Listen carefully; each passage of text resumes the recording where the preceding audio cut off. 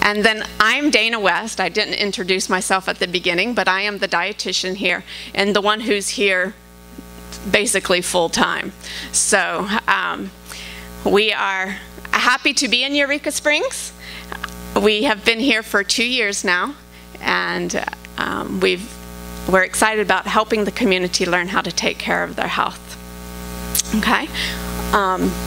So Abundant Health, I didn't realize I'd already changed my slide, but Abundant Health Wellness Center's desire is to help individuals manage disease through simple lifestyle changes and also, if possible, reverse the disease as well as manage the disease. Okay, so we have great research to back up this very fact that we can indeed now reverse lifestyle-related chronic disease. It's a good news to a lot of people who just feel like they have to suffer from the ravaging complications of chronic disease, and we don't. So we have good news for you this evening. I also, in your packet, you have a donation slip. This event is a free event. There's no strings attached. However, we are a nonprofit organization who is desirous of reaching the community. And if you would be interested in helping us do that, then you can, if you are so moved, fill out the donation sheet, and that would be much appreciated. But that's all we'll say about finances, okay? We should also let you know at the beginning that we are a Christian organization, and so our mission is to cooperate with the Creator in His compassionate work in the restoration of your health. And we understand that you very well may have different spiritual choices, and we will respect that. But we would like you to know from the start where we are coming from, so that when you hear references made to that, you'll understand that this is the position that we have, and we have that posted right on our wall for everyone to see, so that everyone knows the position that we take. And we do want to treat the whole person, spiritually, physically, emotionally, as well as spiritually. Okay? So, without further ado then, I would like to begin this evening with a word of prayer. Our gracious Heavenly Father, we just come boldly before your throne, asking your presence to be here with us, knowing that you are our great physician. We ask that all the words that will be said will bring you honor and glory, and that we will hear what we need to hear individually. We pray in Christ's name. Amen. All right, so we're going to jump right in with the essentials of health. Again, I am Dana West, and I will be doing this first presentation. The concept, I'm just going to turn it this way so I don't have to look too far backwards, and I can read appropriately.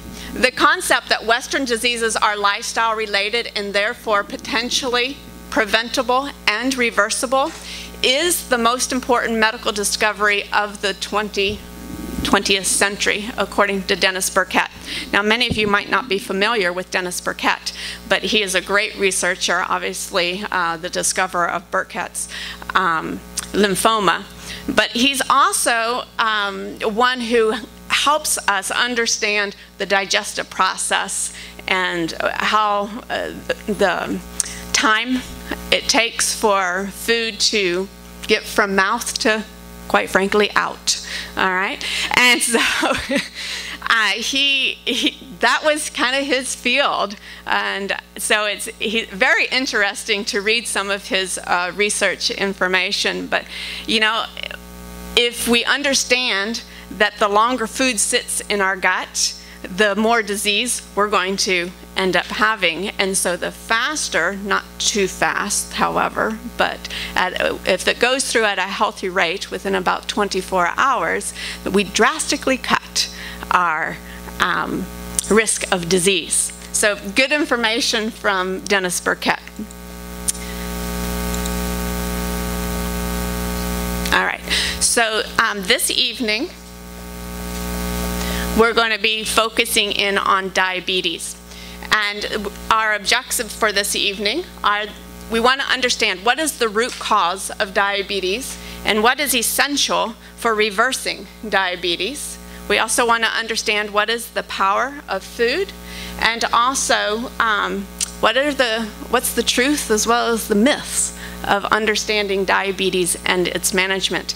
And there are a lot of them, so we're just going to start with that topic right there, is the myths or the facts of diabetes. So we're going to take a little poll here. How many of you think sugar causes diabetes? Is that a myth or is that a fact? Who doesn't think sugar causes diabetes? Okay, we got a few who think it doesn't cause diabetes. All right, carbohydrates are bad for diabetics. Myth? Okay, myth, fact. All right, split 50-50. Proteins are better than carbohydrates for diabetics. Myth?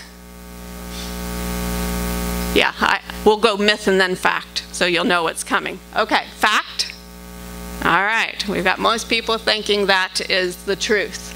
All right, or fact. You can adjust medications, insulin, to cover whatever you eat.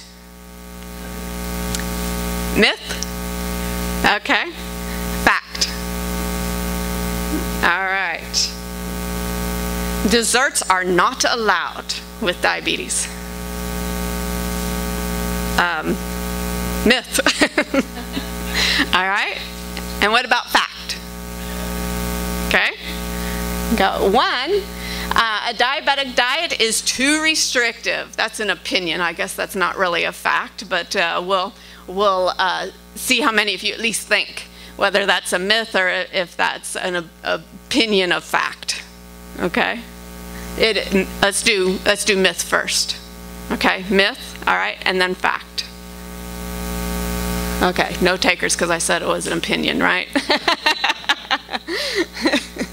All right. Diabetic diet has too many rules and is too hard to understand. Myth? Okay, and what about fact? All right. Yeah, another opinion, really, right? We are welcome to our own opinions. This is difficult. This is too hard to understand, right? You have to count carbohydrates and sugar grams for the rest of your life if you have diabetes. Myth? Okay, and what about fact? Okay, fact. You might have to do that. All right, well, by the end, you will know the answers to all of these, whether it's a myth or whether it's a fact. Okay, so what is diabetes? Diabetes is a metabolic disease in which the body has an inability to produce any or enough insulin and causes an elevation of glucose in the blood. It can also be further explained that in actuality type 2 diabetes is also related to the resistance of the insulin that the body produces, and we'll get into that in just a minute. Okay, so put in a simple way, diabetes is where there's too much glucose or sugar in the blood or in the urine. Okay, so there are 3 common types of diabetes. The first one you've heard of is type 1 diabetes, in which the pancreas no longer produces insulin. Okay, so the pancreas, basically the islet cells of the pancreas to be more specific, do not produce insulin. It does not work. Okay, something has attacked it to make it not work anymore. Also, type 2 diabetes, which is the most common type of diabetes. 95% of those with diabetes have this type 2.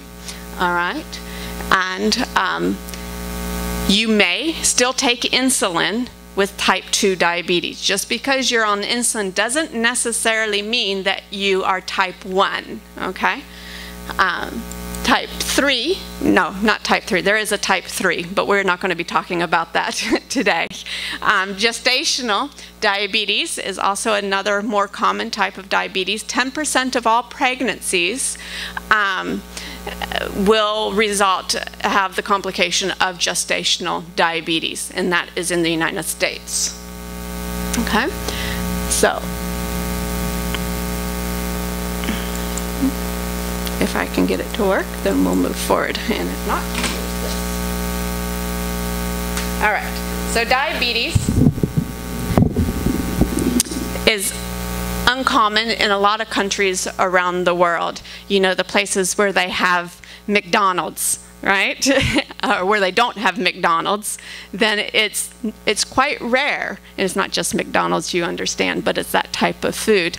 But those places around the world are actually becoming less and less, right? Because McDonald's and the like are going everywhere, all right? But here in America, in Western countries, diabetes is a common killer. 29.1, and this was in 2014, 29.1 million in the United States have diabetes. However, it is projected that by 2030, that will double, and by 2050, that will double again. So 1 in 3, as we'll see here in a minute, by 2050 are projected to have full-blown diabetes. But there's another 15 million currently, as of 2014, who do not even know that they have diabetes. So diabetes is a quiet disease. You've heard of high blood pressure being the silent killer, right? Well, our body is really quite amazing because it doesn't throw out complaints. It puts up with a lot of abuse before it throws out its first complaint. And in fact, it will continue to do its best to survive, if you will, until it is compromised to 70 to 90%. And if you're one who your body gives you signals at 70, you're the lucky one. Most of us, it's really about 90% compromised when the body throws out its first complaint. And that is why we have people who will come into the office or who will call and say, my sugar's been fine. The doctor's been checking my sugar, and I've never had any problem with my blood sugar. And then all of a sudden, I go to the doctor, and he tells me my sugar is 346, or some very high number. What happened? Well, this is what happened. The body finally said, I can't take it anymore, and it throws out complaints and says, this is what's going on.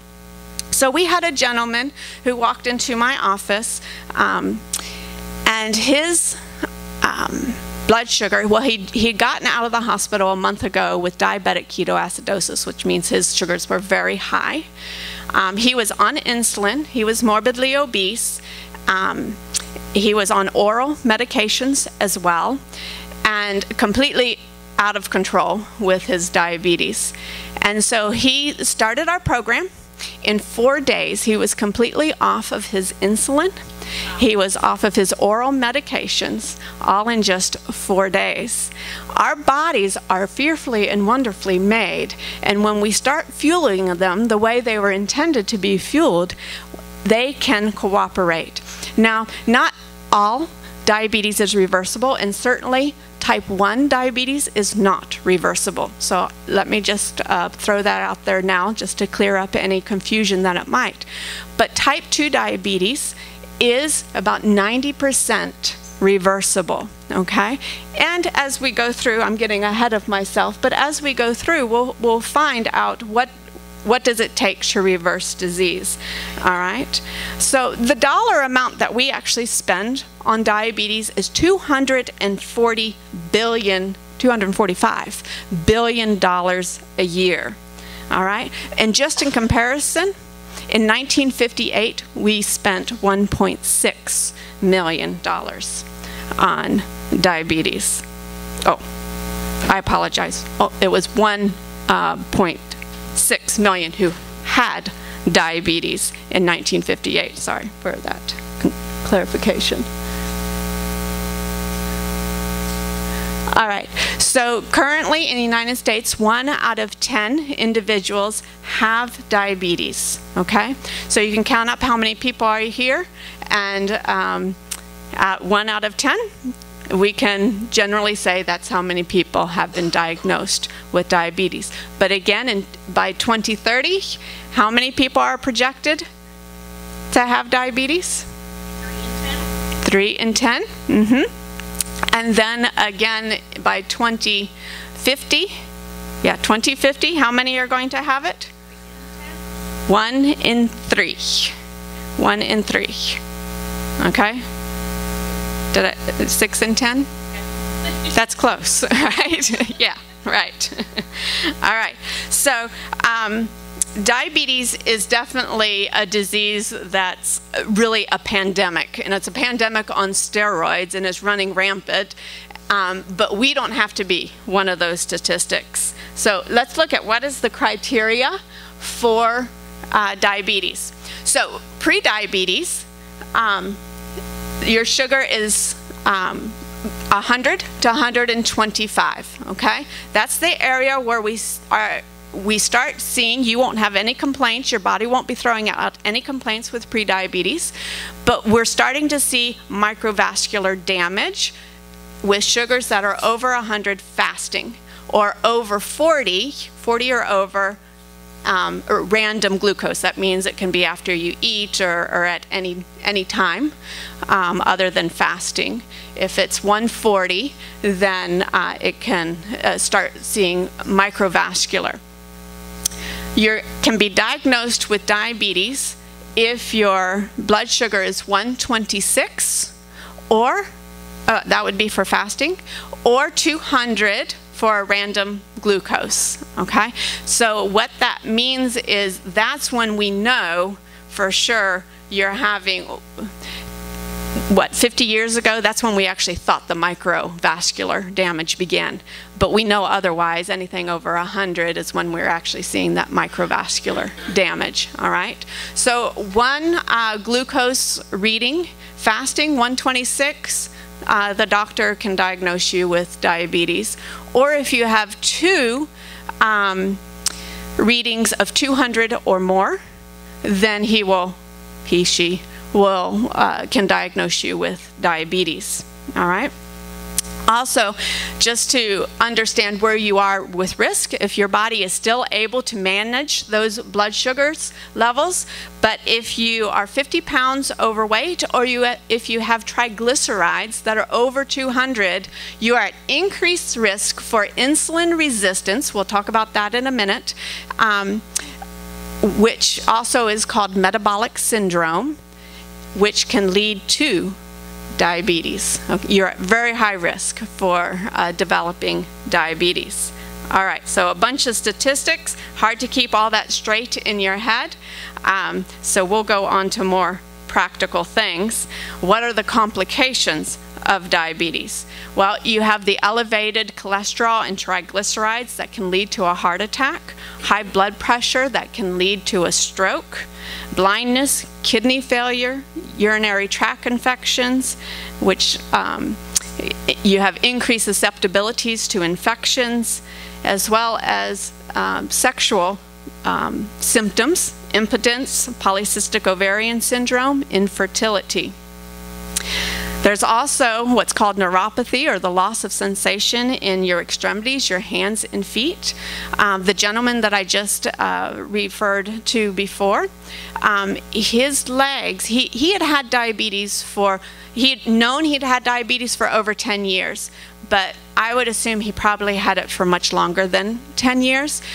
His legs were purple up to his knees, and this is what the extremities can look like when you do not have a good blood supply there, or where you have the neuropathy that's interfering and you don't have the sensation anymore in your hands or your feet. So also it makes it very difficult for wounds to heal, which then can lead to amputations, and we're all familiar with that, and I didn't put any gross pictures up here for your sake to see that exactly, right? All right, so the good news is that you can reverse type 2 diabetes. It's not only preventable, it's not only manageable, but it is indeed reversible with certain lifestyle changes that would include diet, exercise, and proper sleep, the avoidance of negative thoughts. Did you know that actually plays a part in the role of developing disease, including diabetes? So you're going to be learning about the essentials of health, and that's why it's called Essentials of Health Wellness Event.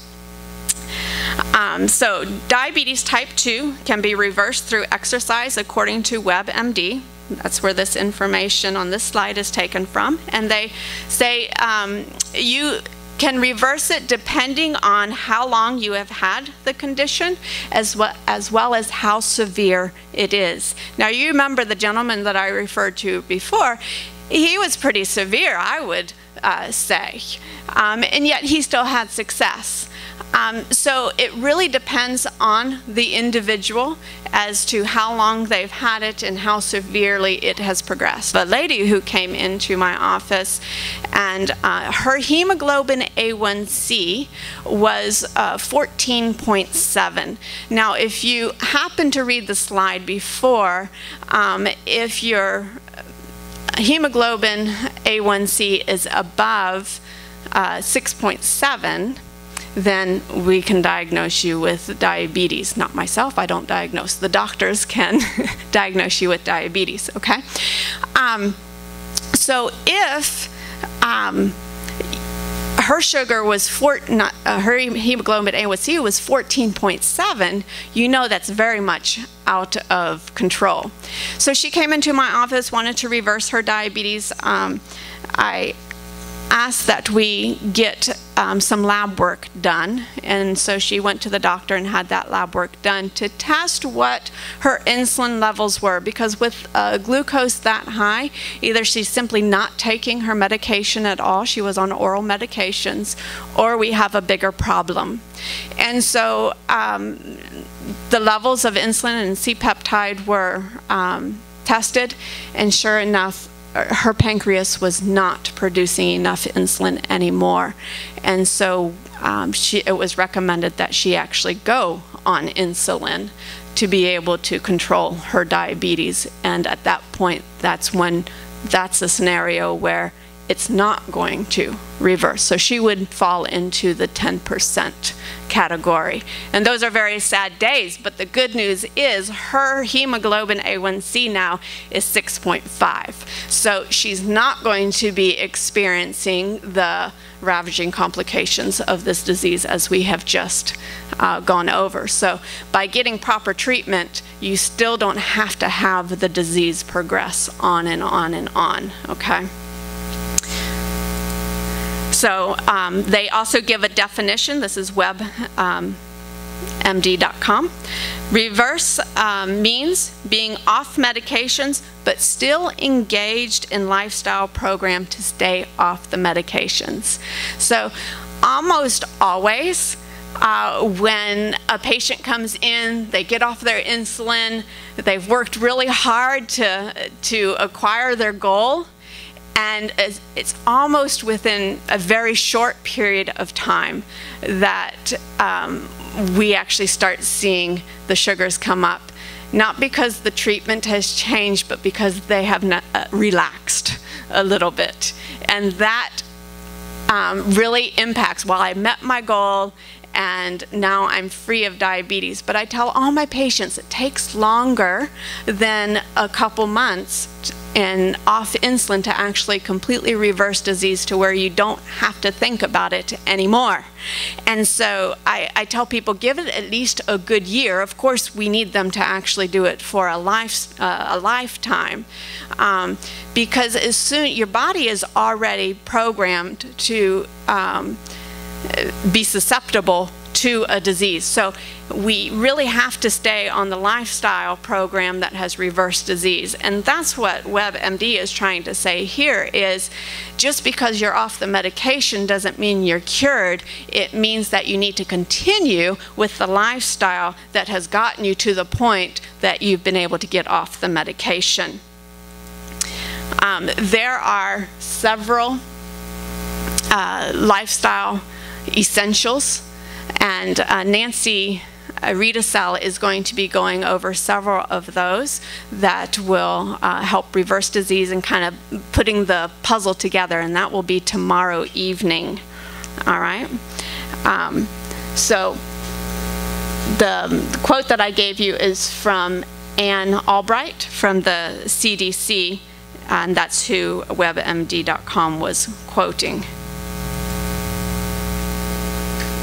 All right, so here is another journal Journal of American Medicine Association that tells us there are certain vital behaviors for managing diabetes.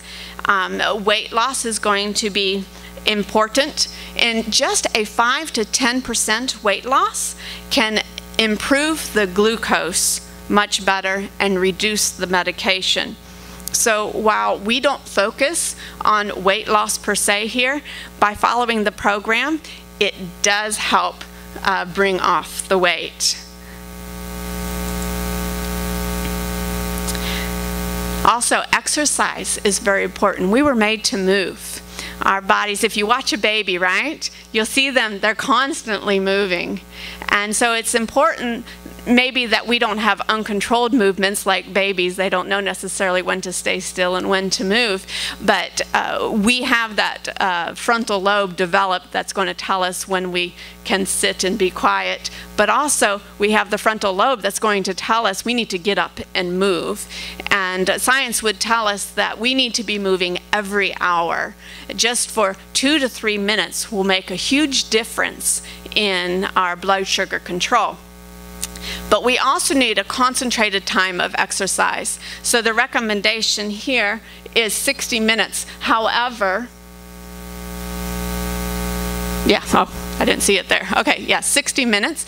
However, that doesn't all need to be at one time. So you can break that up into 6 10-minute segments, or you can break it up into 3 20-minute segments. And if you haven't exercised in a long time, 60 minutes is not your starting goal, okay? 5 minutes. I've had patients who start out with that 2-minute, just, you know, trying to move every hour for 2 minutes.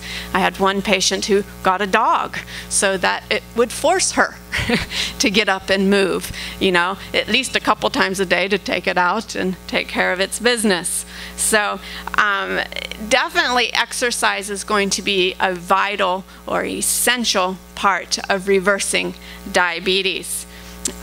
Those who exercise actually have better control of their eating habits as well, cutting the calories, and also they're more likely to participate in group activities and education that are going to encourage them with their lifestyle changes.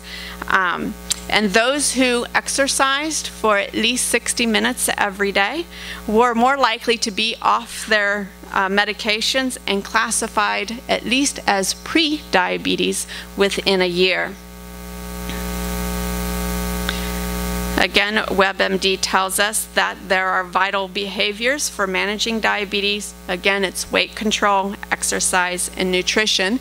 And they specify for us exactly what is that nutrition that's going to help us. Well, fiber helps control blood sugar. And so where is fiber found? Who can tell me? Fruits and vegetables, correct. Where else? Beans, correct. That's the king of fiber, are the legumes, or the beans, peas, and lentils. Grains, nuts, and seeds. Yes. Okay. So if you notice, those happen to all be plant foods. So animal foods do not contain any fiber at all. So if fiber is going to be essential, then it's naturally going to be important for us to increase our plant foods. Okay. They also want a high water content. These same plant foods are going to be high in water content, and it needs to be low in calories. How many calories are in 1 cup of raw vegetables? Anyone want to take a guess? Not quite, but almost. Okay, we have 0. It's a little bit more than that. Who would like to take another guess? 3? Okay, that's the right answer, 25. Now, how many calories of that are you going to absorb? Well, that's a whole nother conversation, and it's not very many that you're going to absorb from the calories, because the fiber is actually going to take care of some of those calories. So, but yes, if you are eating vegetables, fruits, whole grains, beans, these are lower calorie foods. And so again, they're going to be beneficial for the whole process of reversing not only diabetes, but disease in general. All right. And they also recommend avoiding refined sweeteners and refined starches. So what does refined mean? Can anyone tell me? Processed, okay. Over-processed foods. Okay, yes, because we process our food. Even chopping them would be considered processing. But over-processing, it means that a part of that food has been removed. All right, let's just take a grain for instance. All right, you start with whole wheat and you have about 20 nutrients in that whole wheat. All right, but when you refine it, those nutrients come out, and it's what you have left is the starch, the protein, and the minimal amount of fat that is in the grain. So you have the what's called macronutrients, but all the micronutrients, the vitamins and the minerals, they have been removed. Well, when they first started the refining process, they realized, oh, we have a problem. People are not being able to keep up with the important nutrients. So they didn't put all 20 back, they put 7 back. And then we call it an enriched food. Now, if you gave me a 20 and I gave you back $7 to cash that for you, would you feel enriched or depleted? All right, so if we understand this is what's happening with our refined products, then we know we don't have the nutrients that are necessary for total proper absorption of that food. God has made our food and packaged it very well for us so that we know the nutrition is there for the proper absorption. Now there might be allergies and things like this that might interfere with our ability to properly absorb that food, but on a general basis, as long as we can tolerate the food, the nutrition should be there for its proper absorption. Now, I will also say regarding beans, there's plenty of people who simply cannot tolerate that high fiber bean and it makes them sick. So, you know, we have to individualize, and that's where my job comes in, and I find a great pleasure actually out of individualizing the program to meet the individual's needs. So we can talk if you have specific needs that need to be addressed on a one-to-one basis. So in 1976, this is not new information as you're going to see, James Anderson, he is a professor, or was a professor of medicine at the Kentucky School of Medicine, or College of Medicine. And he was interested in diabetes, what it takes to reverse diabetes, even back then.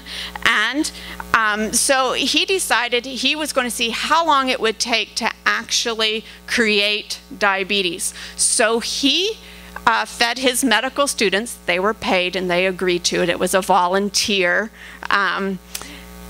study. So he fed them 1 pound of sugar. How much sugar is 1 pound of sugar a day?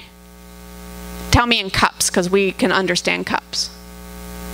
We think it's a lot, right? Okay, it's about 2 cups. Okay, so this is how much sugar he was feeding them a day.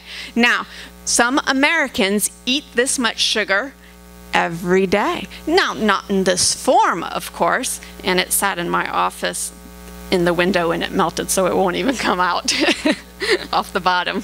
But so they didn't eat just pure sugar like this. They ate it in other forms, the candies and things like this, where it might be easier to get down than just spooning in sugar, right?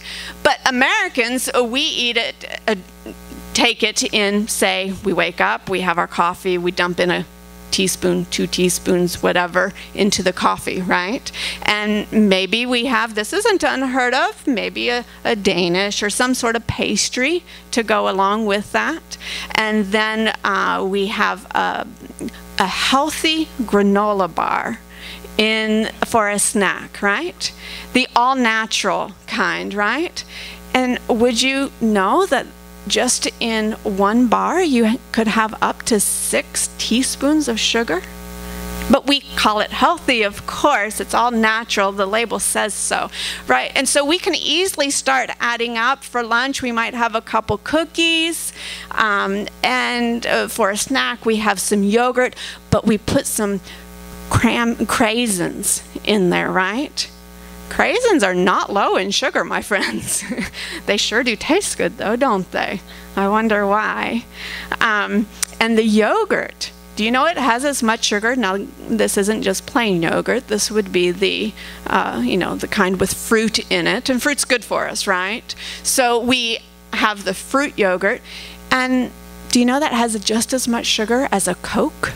How many teaspoons does a Coke have? Anyone know? 7, 80? Any other guesses?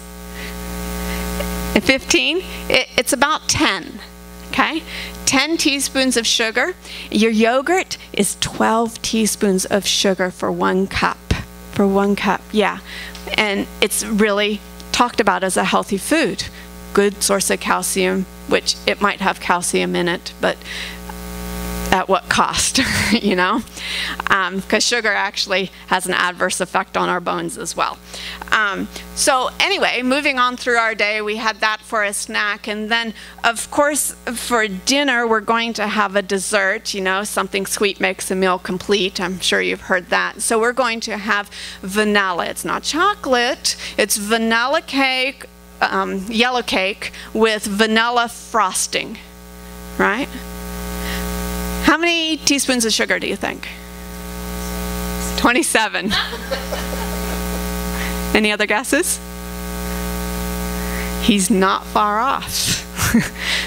He's not far off. It actually is 55 grams of sugar, which equates to about 12 teaspoons of sugar. So, but once you add the ice cream on top of that, let's say it's just 1 scoop, right? Just 1 scoop. You're actually adding 3 to 6 more teaspoons of sugar on top of that. And then, I don't know, let's throw in a snack before bedtime too. And oh, I forgot the Cokes throughout the day. You know, 4 Cokes, let's say 4 Cokes. And maybe some of you think that's a lot. And if so, praise the Lord. But I have clients who come in and they don't drink any water at all, and that is their water. And so 4 Cokes really isn't that much for them. In fact, they drink the 20-ounce Cokes, okay? So we're just talking when the size of a Coke, we're talking the 12-ounce Cokes, the little cans, okay? When we say 10 teaspoons of sugar. If you added all that up, you have come to 96 teaspoons of sugar, which that's what this is. So you can see Americans actually do get quite a bit of sugar in very easily. Even if you only did half of that, you're still getting a cup of sugar in. So, what? Yes, Eli. I need a layman's interpretation on this. Okay. How many grams of sugar would be in a teaspoon? 5 grams of sugar in a teaspoon. Okay?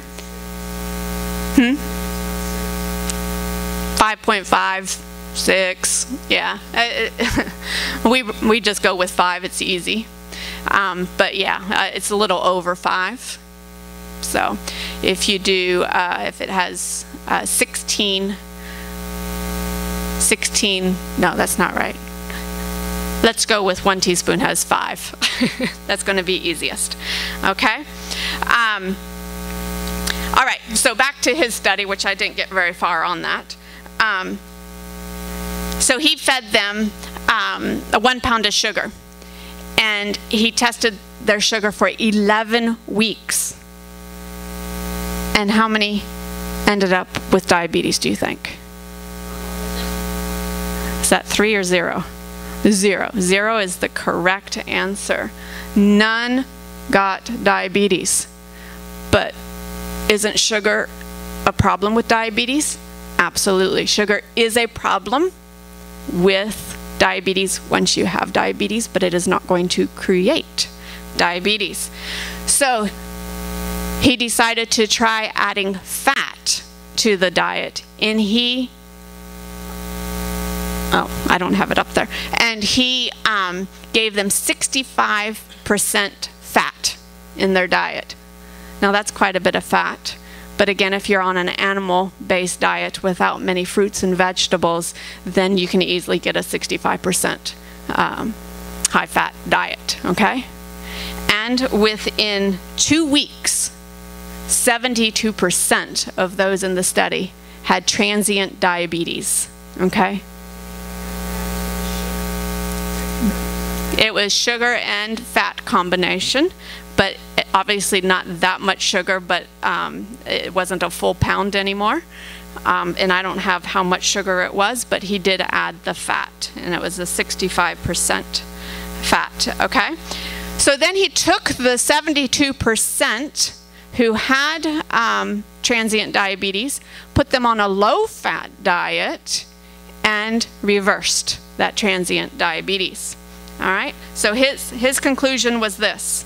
He says, with a diet very low in fat yet high in fiber, 50 to 75% of type 2 diabetics could normalize their blood sugar levels and get off insulin within weeks. Now understand, this was transient diabetes, which is different from full-blown diabetes. You can create a high sugar that would categorize as diabetes, and obviously they're getting it right as it happens, and the body's going to come back down very quickly, okay?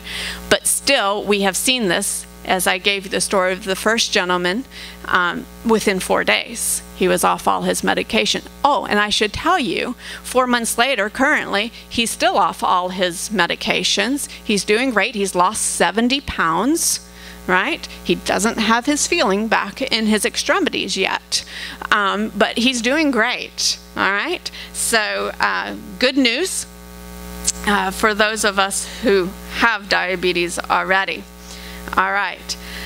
So as I said, this is not new information. All the way back in 1955, in a very reputable medical journal called The Lancet, it says, on a very low-fat diet, the endogenous insulin begins to assert its curative effects within days.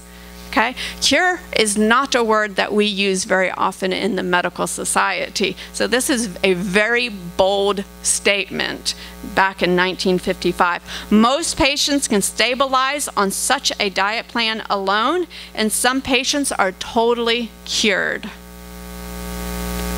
Good news, right? All right. Let's move it up to 2017. What are we saying today? Fat in the pancreas and liver shut down insulin-producing cells, leading to spikes in blood sugar levels. Okay? We understand now that the fat in our diet has a paralyzing effect on the insulin, and the cells are not able to receive the glucose that the insulin is trying to bring in. All right, it cannot bring down the glucose levels. So we need to understand glucose, insulin, and fat a little bit better. And we do not have a clock in here, so I'd just like to know how I'm doing on time. It's 55 minutes already. I'm having so much fun, and I haven't gotten very far. So we might have to continue this on Sunday, where I get to speak again. But I get to go for 5 more minutes, so we'll continue on. Type 2 diabetes. Glucose is the fuel for the body. This is what the body's preferred source of energy is from glucose. Okay? So if the insulin is not able to get the glucose in the cell, then the body is not getting properly fueled. Okay? And that's the role of insulin, is to get that fuel into the cell where it can be converted to energy. So in type 2 diabetes, there is not a shortage of insulin or of glucose. There's plenty of both of them. It's simply that there is insulin resistance. And what does insulin resistance mean? Well, let's first understand what insulin does. It's the key that unlocks the door to get the glucose into the cell. But in type 2 diabetes, that lock that you see right there is all gummed up. Okay, it's not, the insulin is not allowed to do its job to get it in, and so then the glucose raises in the blood sugar. So the one main contributing factor then would be fat in the diet or excess fat on the body that can have a paralyzing effect for the insulin getting that into the cell.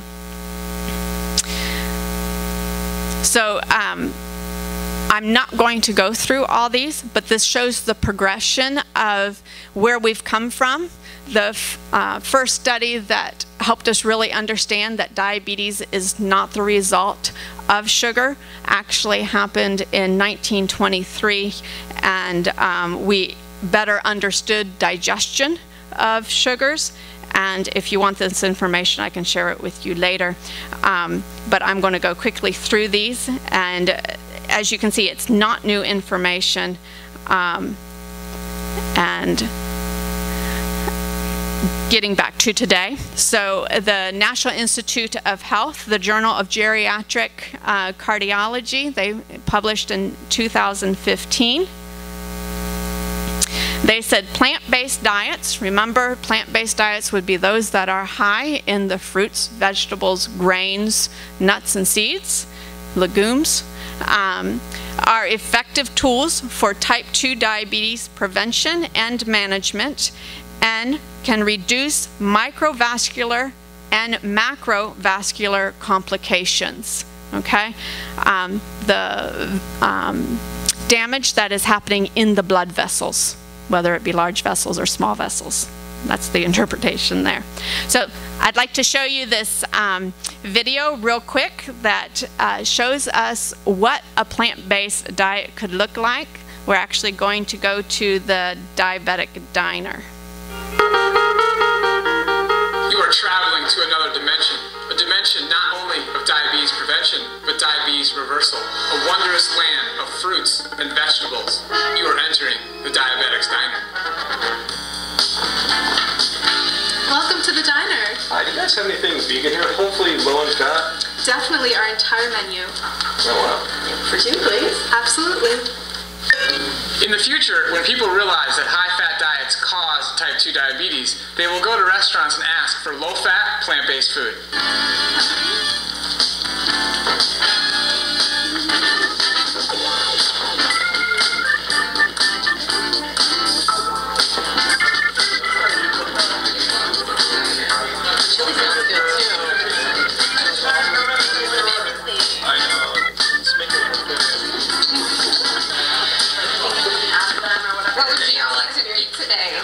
One of everything. I'll have the black bean tacos. I was like, too. That's my favorite. I guess I'll go for the chili. That's also a good choice. You may have heard that diabetics should avoid high-carbohydrate meals like bean tacos, but it couldn't be further from the truth.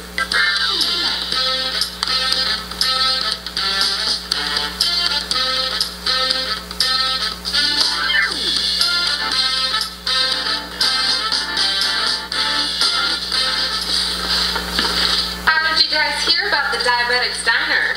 Our daughter Jules found Robbie on Instagram. I took my parents to an amazing retreat where we ate whole food, low-fat, plant-based food, and we had to find some more. The result was incredible. I lost 57 pounds and got off all my diabetic medicine. That's amazing, because the same thing happened to me. I was 320 pounds, I was a type 2 diabetic, I was a drug addict, and now I've lost 150 pounds, no longer a diabetic, on no medication, all from eating a low-fat, plant-based diet. Yeah, I just started 4 weeks ago, and I've already lost 20 pounds and half my medication. You just heard 3 amazing testimonials, and the reason this diet works is because a low-fat, plant-based diet reverses insulin resistance, and that is the cause of type 2 diabetes. Look at all this amazing food.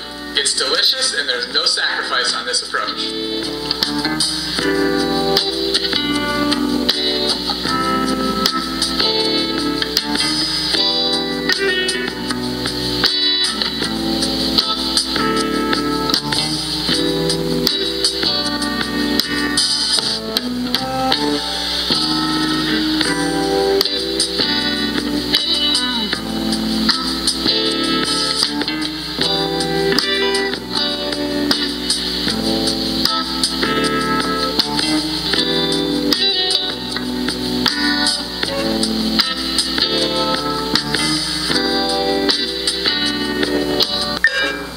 might think that diabetics can't eat fruit as well. It's a perfect food for diabetics. It's full of water and fiber, and the sugar is not an issue when it's not accompanied by a diet high in fat.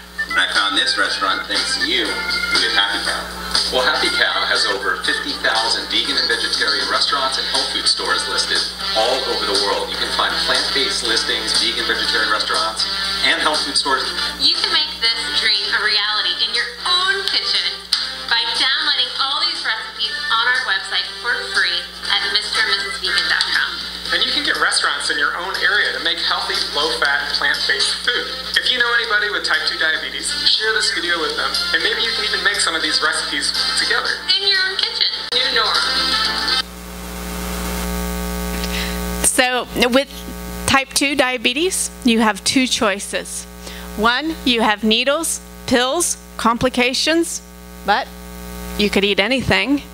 Or you can make lifestyle changes. You can eat a whole food, plant-based diet, exercise, drink water, rest well, and not have the complications of diabetes, and possibly not have to deal with needles, pills either. And feel great. Okay, very good. All right. So, myth or fact? Sugar causes diabetes. Myth. Carbohydrates are bad for diabetics. Proteins are better than carbohydrates for diabetics. You can adjust medication, insulin, to cover whatever you eat. Okay, we're not so sure on that one because you could, but then you're going to have other issues that you will have to deal with. Okay? Desserts are not allowed with diabetes. We are going to be serving a meal tomorrow, and you are welcome to partake of that meal. There is no charge, and it will be a plant-based meal, and it will also include a dessert. We will have a fruit dessert for those who choose that, but we will also have a dessert that will be completely appropriate for someone with diabetes if they so choose to have that. Okay? Diabetic diet is too restrictive. There is an opinion on that, right? We have our own opinion that we can say, is it too restrictive or is it not? But we have found that those who actually increase their plant food consumption actually broaden their food choices so that they have more pleasure and more enjoyment from the food that they actually eat. A diabetic diet has too many rules and is hard to understand. You know, if we understand with diabetes that the whole plant kingdom, if you will, within, you know, safe to eat, of course, is available to us, and that we don't have to worry about counting carbohydrates for the rest of our life, or sugar grams, or balancing those carbohydrates. All those things are important when you first have been diagnosed with diabetes. We actually do need to understand what is a carbohydrate, how can we balance it. You know, those are the first steps. But as you progress and you start reversing the disease, you eventually will not need to count carbohydrates. You will not need to have a diet that is very difficult and hard to understand. You have to count calories. I already gave you the answer to that. And sugar grams for the rest of your life. No, you do not. Okay? So our program here for reversing diabetes is called a Start a New You program. It's a lifestyle coaching program. It includes group activities, presentations by medical professionals like myself, our doctors and nurses. And we have activities that include meal planning that are specific for you. We help each other in that. We also do hands-on cooking classes and field trips that include learning how to grocery shop, as well as eating out. Those are experiences that we need to know, because we're all going to need to grocery shop, and at some point we're all going to eat out. All right, so how do we do it in a way that would be appropriate for diabetes? It includes 24 sessions. The value of this program is rated over $4,000. However, we give it to you. I should tell you that some insurance now are beginning as of this month, 2018, April. Medicare, as well as some of the others, are covering these programs for prediabetes and diabetes. So your insurance may cover this, but if not, then the self-pay rate is $777, and that's for a year-long program, 24 sessions. We know from Lancet, you've seen that name on our board already, 16 sessions are needed for actually reversing the disease process. We do 24 because the 16 doesn't include the practical application of hands-on cooking classes as well as the field trips. So we want to make it very practical and help you out with this, so that's why we have chosen 24 sessions in a given year time. So you can start a new you. You can be free from disease and its complications, and Dr. Mills is going to be sharing with us about cardiovascular disease and how to manage and reverse that. Dr. Mullins tomorrow at 6 o'clock is going to be sharing with us how to reverse and manage high blood pressure. And Carol and Nancy are also going to be sharing with us some of the essentials and how to make it practical and real in our life. How can we apply the information? All right, so we are glad that you're here for the Essential for Health weekend, and we want to wish you your best health.